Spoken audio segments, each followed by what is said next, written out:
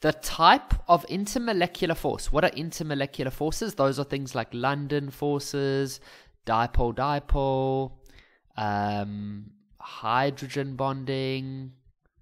We also have the iron ones like iron dipole. You know, it's all of those things. It's not covalent, ionic, metallic. That's intramolecular, not intermolecular.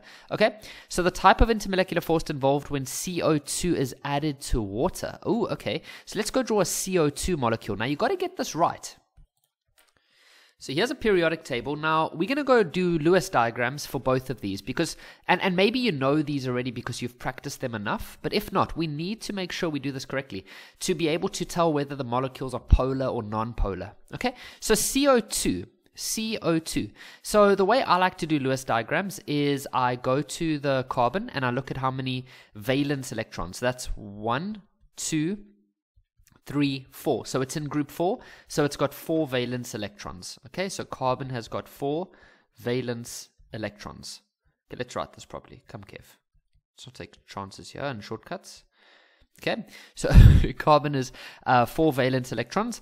Oxygen is in group 6. So oxygen has 6, but there's 2 of them. Okay, so then if you add up all the electrons, they are 4 plus 6, which is 10. 10 plus 6 is 16. So we have 16 total valence electrons for carbon dioxide. Okay, so now the rule of Lewis diagram says always put the least electronegative. Okay, it would be great if you could write nicely, my dude.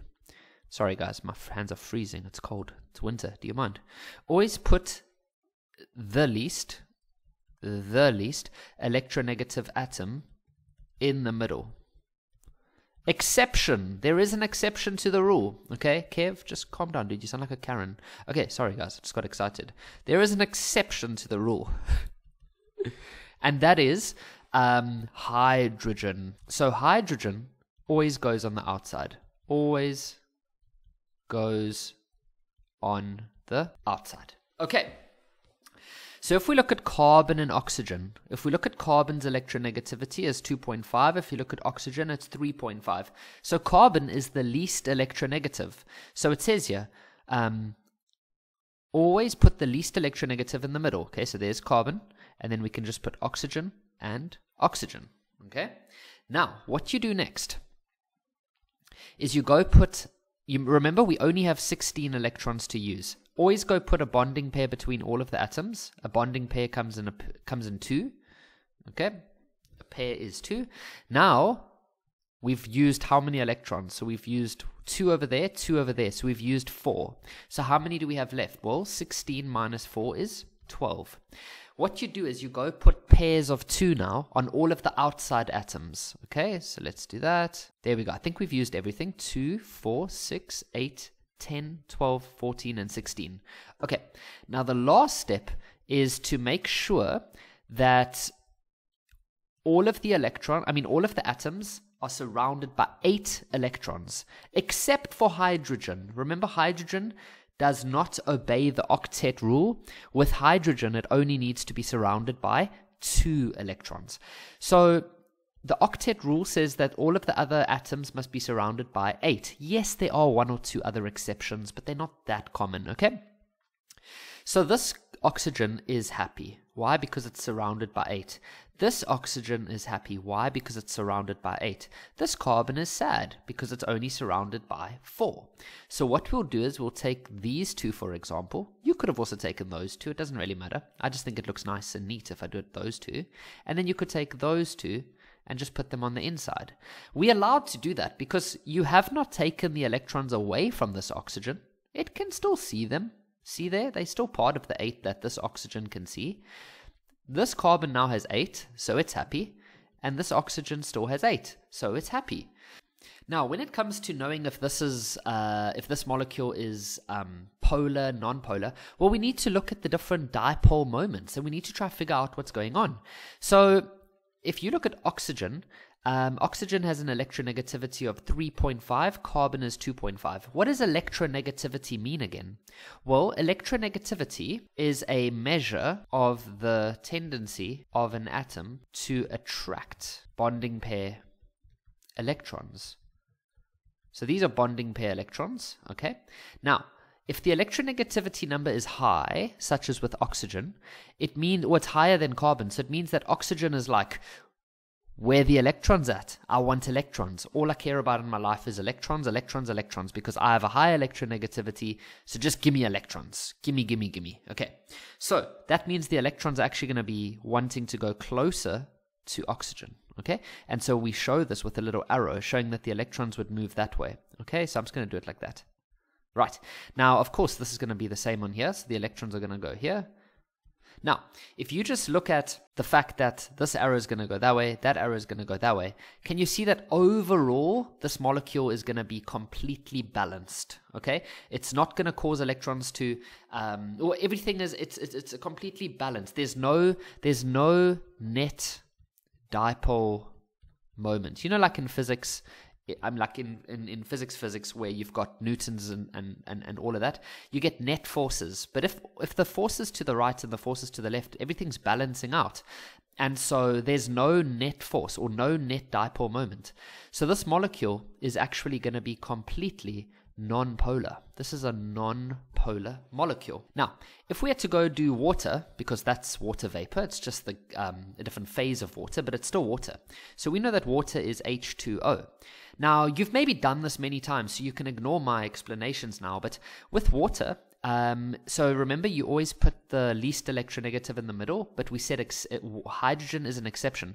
So we're going to put oxygen in the middle. Now, listen, the way I'm going to draw this is not correct, but just hear me out, okay? So this is what a lot of learners do, and it's okay to do this at first, and then you must correct yourself a little bit later, and I'll show you how to know that you need to correct yourself. Check this out. So we're going to go draw the Lewis diagram on water, okay? And so hydrogen has one valence electron, because here it is in group 1. Okay, so hydrogen has 1, the other hydrogen also has 1, and then oxygen has 6. So we have 8 electrons in total. So we have 8 valence electrons. Now we said that you should always go put a bonding pair between all of the atoms. Now we still have 4 electrons to use, because we've just used 4, and we had 8 in the beginning. So we still got 4 left. Now what we said earlier was you are supposed to take the remaining 4 electrons and go put them on the outside. But hydrogen is already satisfied. Hydrogen already has its 2. So you don't put them on the outside if it's hydrogen, you actually just go put them on the inside. Now, that is what a lot of learners would do. Now, all you need to remember is that these over here are called lone pairs, okay? And what you need to remember is that lone pairs change the shape of molecules. Okay, and so this is where you should remember now, your teacher in class rather draws the water like this. And we call this the angular, or some teachers call it the bent shape. And so this is what water actually looks like. It makes like a L shape, like that. Okay, it's not like that, because if you leave it like that, you're going to think that water is a non-polar molecule when you go do the arrows. Okay, but Kevin, why didn't we do that over here? Well, this one didn't have any lone pairs. So lone pairs are what causes these problems. Okay, so moving on. So if we now look at the electronegativity of hydrogen, which is 2.1, and oxygen is 3.5, oxygen is like, hey yo, where's all the electrons? Come at me, bro. I just want electrons. And so all the electrons are going to go towards oxygen, like this. So if you look at these 2 arrows, would they cancel each other out? Definitely not. They would combine, and the net dipole moment would probably go something like in that direction. Okay? So does water have a net dipole moment? Yes. There will be a net dipole moment. That means water is a polar molecule. Things that have a net dipole moment are polar. Okay, so ladies and gentlemen, what we have is we have a non-polar molecule next to a polar molecule. Now you should know your intermolecular forces well enough to be able to just summarize that when you have a non-polar with a polar, then you end up getting a dipole-induced dipole. Let me explain what that means. Or let me quickly summarize for you. So if you have a polar molecule and another polar molecule, then the intermolecular force there is called a dipole-dipole. Okay? Then if you have a polar molecule and a non-polar molecule, then that is called a dipole-induced dipole.